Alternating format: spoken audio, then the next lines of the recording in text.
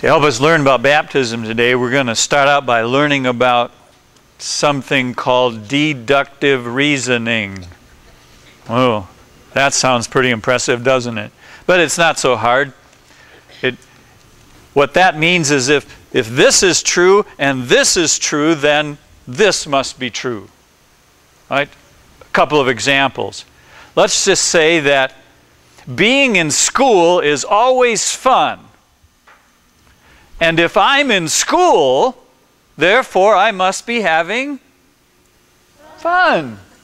Very good. See, that's how it works. Make it a little harder. Some of you upperclassmen there will know this. If A is equal to B, and B is equal to C, then A must be equal to C. Very good. Smart group here. Smart group. Now let's apply that kind of thinking to two Bible passages. Here's the first one. This is good and it is pleasing in the sight of God our Savior, who desires all people to be saved and to come to the knowledge of the truth. So here's our first statement. God desires everyone to be saved, doesn't He? Okay, here's our next passage. Baptism, which corresponds to this, now saves you. Not as a removal of dirt from the body, but as an appeal to God for a good conscience through the resurrection of Jesus Christ. So here's our second statement that says, baptism saves you. So if God wants all people to be saved, and baptism saves, then God must want all people to be baptized. Very good. God wants everyone to be saved. Baptism saves. God must want everybody to be baptized. And that's really true. God wants everyone to know Him. He wants to make everybody His special child through holy baptism. And you know what that does? The thing we want to learn today is that gives value to every human being, doesn't it? Because every human being is either someone God has baptized and called to be His special child, or it's someone He wants to call and be His special child. So it doesn't matter whether you're one of the oldest kids here or the youngest kids here. God loves you and has either called you in baptism or wants to. See? And it doesn't matter whether you're a kid or an adult. It doesn't matter whether you're a young adult or an adult that's wiser.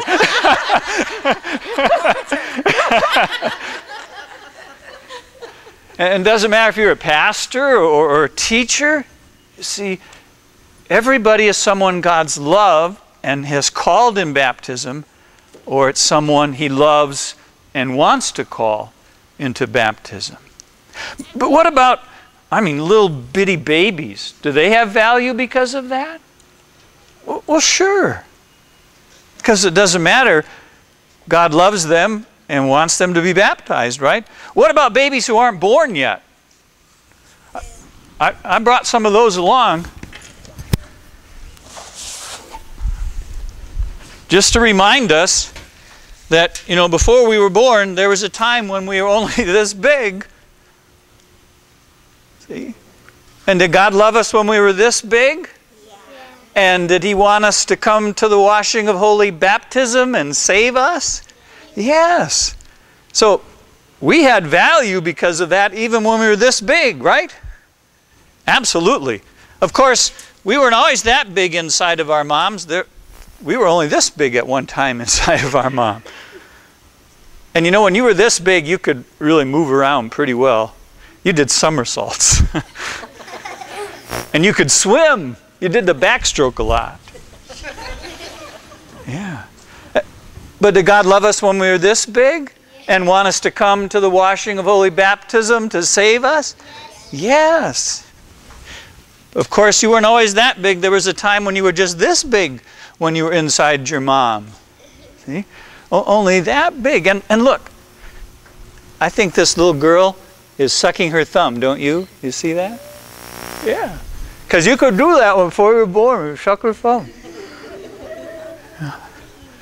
Did God love us and want us to come to baptism when we were this big?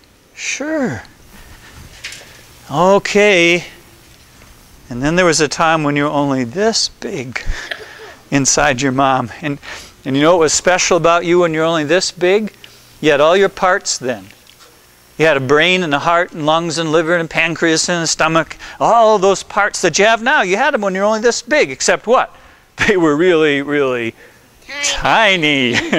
Yes, they were very, very tiny. But did God love you and want you to come to the washing of holy baptism to be saved? Yes, yes, yes, yes.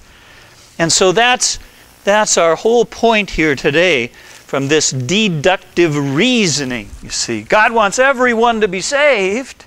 Baptism saves, so He wants everyone to be baptized.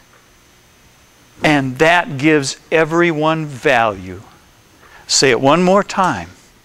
That's because everyone is either someone that God loves and has called in the waters of holy baptism, or it's someone that He loves and wants to call into the waters of holy baptism. That makes each one of you and every human being very, very special.